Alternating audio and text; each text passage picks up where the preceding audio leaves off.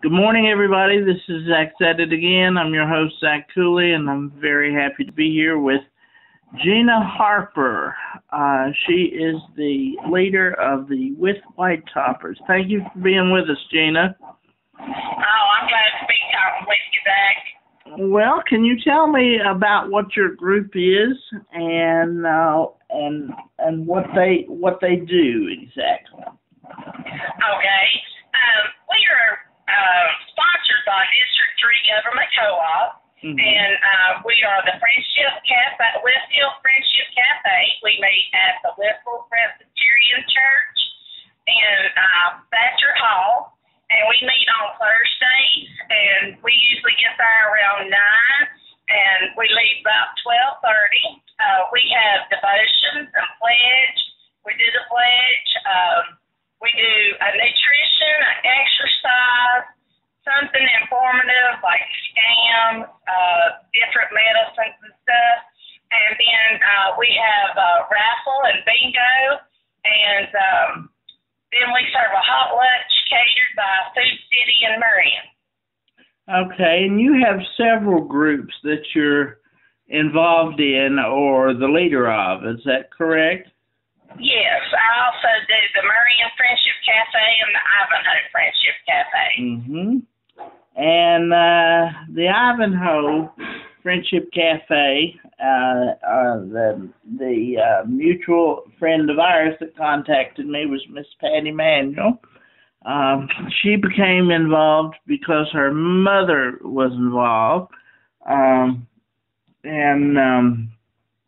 Now, do all of your groups they cater to seniors, right? Yes, 60 and older, and they can, if someone is a caregiver for either a disabled child or another older person, then they are more than welcome to bring them to the meeting as well. Okay. But yeah, we're dedicated to seniors. So somebody like me who is disabled and wheelchair bound, would I qualify to attend if I?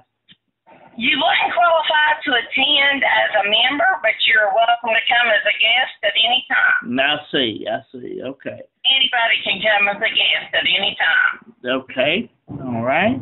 And you had a very important ceremony on May the 26th in Ivanhoe. Can you tell me about what that was? Well, I did Ivanhoe May 26th. The Wytheville group did it the 27th, and my Marion group did it today, and that is a flag retirement. We used the Girl Scout version of a flag retirement. I was a Girl Scout leader for Troop 117 in Ivanhoe for 17 years, me and my mother. And so I just do that, and the seniors do all the roles that the girls would do, and they just really enjoy it. A lot of them have never seen the ceremony before. We do not, in a Girl Scout ceremony, we do not put the entire flag in at one time. It is cut up. So the blue field is separated first, and then we do each of the stripes. Okay. So can you explain to me, as somebody who's never seen a flag retirement ceremony, what that is and what that represents? It is a flag funeral, and it is for we take flags that have been used. They're tattered, they're torn, they're faded, they're dirty, and we will give them a final funeral. They are given a final salute, and then it is a very reverent, very solemn. It is just to pay high respect for the flag. Okay, all right. And was there any particular thing special about the flags that you retired this go around? No, they were just all donated by different groups and different people. They just give us their torn and their tattered. The Ivanhoe flag was given to us by the Ivanhoe Ocelot from the from their cemetery. So, Okay. Yeah. But after the flag retirement and the ashes are burned, then I put the ashes in little baggies. And anybody that wants them, they can take the ashes and scatter them on either a veteran's grave or they can just scatter them into the wind, you know, in memory of somebody. So they really like that. They like having a piece. But the most prized possession of a flag retirement ceremony is the gauntlet, the little round hooks that hang to the flag. Usually they are given to a veteran in the group, and then the other one is just given to someone out of honor. So. Sure. And of course, I guess in your senior group you have many veterans. Actually, I have one from each group. Really? I have two ladies. I had a lady from Marion.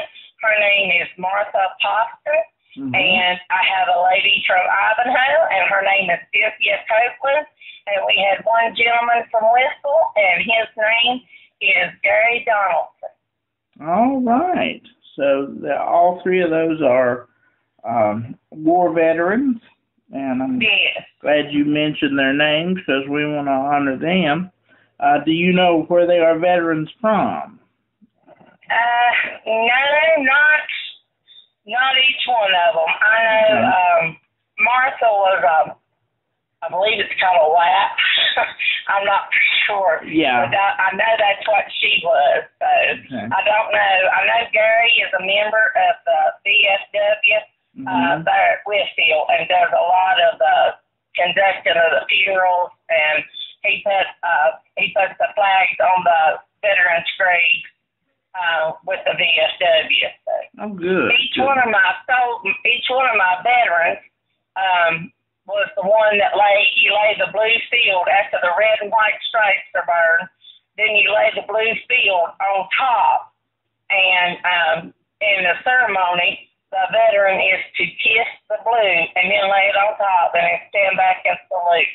And Gary was not there at the Wytheville meeting, but his wife Linda stepped in for him. So, and she was very honored to be, in his shoes for the day. Very good, very good. And it sounds like a very reverent, very patriotic ceremony. Is this something that you've done before with your groups?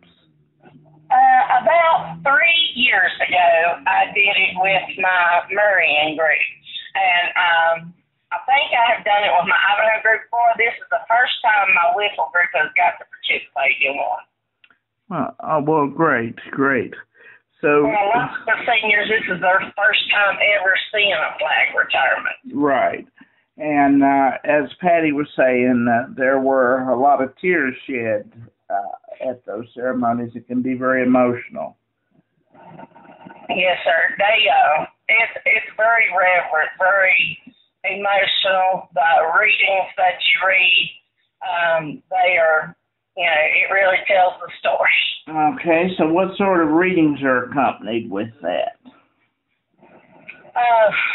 It's just the Girl Scout version. It's all written out for you. You just read it like scripture. So it just talks about the sacrifice that was given for the flag, that when the flag was made, that each star was added on the 4th of July, and it just talks about how respect, and that it reminds you of all the soldiers that have laid down their lives for that flag. Mm-hmm. In the last 246 years. Yes. Yeah.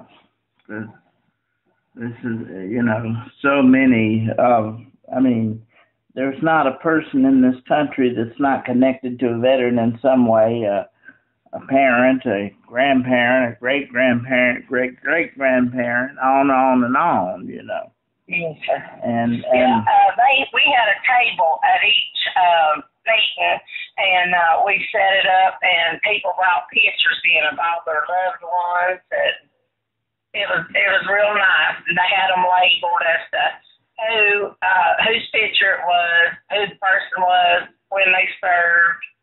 So. Yeah, that's very important. And you have been the leader of these groups for how long now? For 5 years.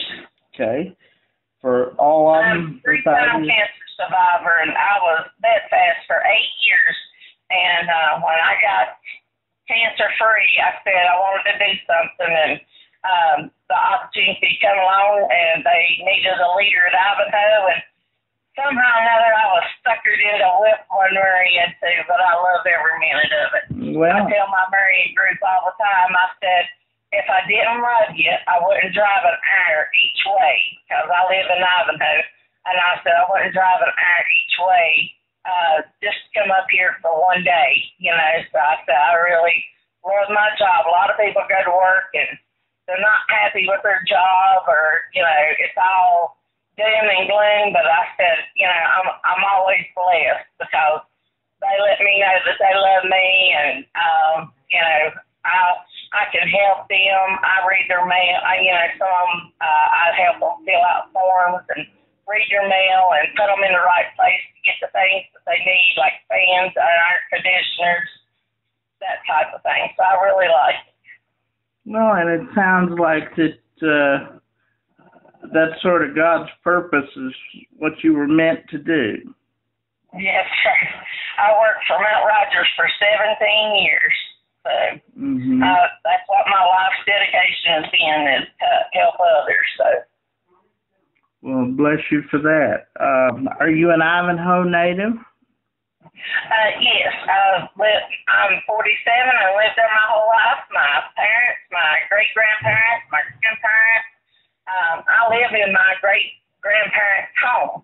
And all 5 generations have lived in that house. So even my daughter was raised there. So. Well, that's wonderful. My daddy was a miner. Yeah. My family, my great-grandmother, my great-great-aunt, my great-great-aunt ran the bowling alley or oversaw the bowling alley and the kids' programs in Austinville. So Austinville is a place that's very near and dear to my heart, and it was once a very thriving community, and so was Ivanhoe. So. Yes, a lot of people don't know, all the history that is with Ivanhoe and stuff, but we had our own opera house, theater, everything, all through on. It's not there now, but as long as the memory of it's still alive, it'll always be there. That's right, and all of these communities were very, very important to the. You're talking about veterans going back to the Revolutionary War. All of them ammunition that was made for the Revolutionary War. A big chunk of it was made at the shot tower in Austinville, and Ivanhoe made it too. So, yes, sir. Yes, sir. All the iron ore furnaces and carbide plant. Ivanhoe had a rock quarry. We had the mines. We had a lot of industry at one time. And we had the railroad. My father's father, he was a railroad man, and my mother's father was a miner. So I come from a long line of miners. Yep, and very, very important to the industry of our community and of the whole country, really. Yes. That people don't understand. And there's still things happening in Ivanhoe, like your group and like the Ivanhoe Civic League, that a lot of people don't know about. One thing I'd like to say about the seniors, you do not have to be from Ivanhoe, you don't have to be from Wytheville, and you don't have to be from Marion to go to one of the meetings. Okay. We'll take you from anywhere. Well, good. And how many members do you have in your various groups? In my Marion group, I have about 40 on the roll. In my Ivanhoe group, I have 35 on roll. And in my Wytheville group, I have about 45 on roll. 45. Okay. Now, when you meet in Wytheville, where do you meet? At the Wytheville Presbyterian Church. Okay. In Hatcher Hall. Presbyterian Church. You did say that earlier, and I. That's all right. My Marion group meets at the Marion Police Department in the W.W. Scott Center on South Park Street. And my Ivanhoe group, they meet, Ivanhoe meets on Wednesdays, and they meet at the Ivanhoe Fire Department, and they're all the same time. We open about 9, and we're out of there by about 12:30. Okay, so it's it's a monthly meeting? It's a weekly meeting. A weekly meeting, okay. It's a weekly meeting, and COVID has let up a little bit, and we're finally going to get to start taking our trips again. So they're allowed 4 trips a year. So, good. So what kind of trips do you take? They all have to be within 90 miles of the site. And as long as we're in the state of Virginia, we're allowed to go as far as Bristol, but we have to stay in the state of Virginia. You cannot cross the state line, so they can go anywhere. So where have you been in the past? Where does the group like to go? My favorite spot has to be Floyd. They like going to Floyd to the general store and riding on the parkway and going to Mabry Mill, and they just like to take the ride down the parkway and go to Floyd is a big popular one. I have one group right now planning on a trip to Wolf Creek Indian Village and Big Walker Lookout. I have another group planning to go to Floyd, and my other group is going to Saltville. Well, that's great. So you're busy all over the state then. Yes, sir. Yes, sir. I'm gonna make another plug. I'm also the community person for Ivanhoe that does all the parades and Christmas and Halloween and Easter parties. And I'd just like to invite everybody to come to Ivanhoe's 4th of July parade, July 4th at 4 p.m. Everybody's welcome. Sure. We want to get all the information we can out about that. And I know you know my good friend Teeny Underwood that's been a lifelong Ivanhoe citizen. And yes, I sure think I Teeny. And she was always big in those things. I know that her Mama B was the Grand Master of the Ivanhoe Parade a couple of times. And Teeny led it last year, last 4th of July, I think, in memory of Maxine Waller. So. Right. And talk about somebody who got things done in Ivanhoe. Maxine was always busy doing something. Yeah. Yes, she was. I think they even got my father involved. At one time, he was a member of the Ivanhoe Civic League, so. The Civic League's just about non-existent at this point, but we still have a good community group, and everybody's trying to work together and stuff, so just everybody, everything started dying down. People got discouraged and everything, but now we're building it back up again. So. Well, good, because it's so important for, as I said, being a member of, being disabled and a member of the community, but it's so important that these people, our elderly people that have given so much to the community, it's important that we don't forget them and that we learn from them and continue to give back to them what they've given to us. And I know yes, it is. And I know that's a big part of what you do with your job and your works. Yeah. I just like to. It was said at one time. Rumor got passed around and said that I was pulling community service for jail time. And I said, Lord have mercy. I'd like to know what I did, because I started volunteering when I was 13 years old with the Civic week, and I've been volunteering ever since with everything in Ivanhoe. And I said I would really like to know what I did, because I probably should have went to jail by this time if I had to pull that much community. If you were pulling that many years, yeah, I would think so. It's amazing what the green-eyed monster will do to some people, isn't it? Yeah, it is. It is. And but life's too short to be miserable. Everybody needs a smile on their face. Isn't that the truth? And you know, these communities like Ivanhoe and Austinville are too important to the history of our area and our country to let slip through the cracks. And I commend you in what you're doing in keeping these community activities alive. All right. Before we finish off or anything, I'd just like to put my information out there. Like I said, I'm Gina Harper. My cell phone number is 276-284-0601, and my home number is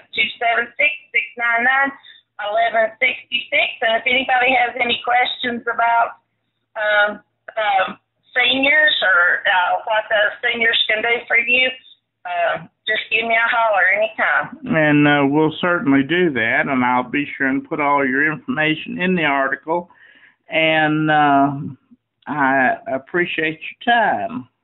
Well, and we'd love for you and your family to come over to one of the meetings anytime you want to and talk to the seniors, and I'm sure they'd appreciate you coming. Well, thank you. We would enjoy that. All right. Thank you so much. Thank you, Zach. All right. Bye-bye. Take care. Bye-bye.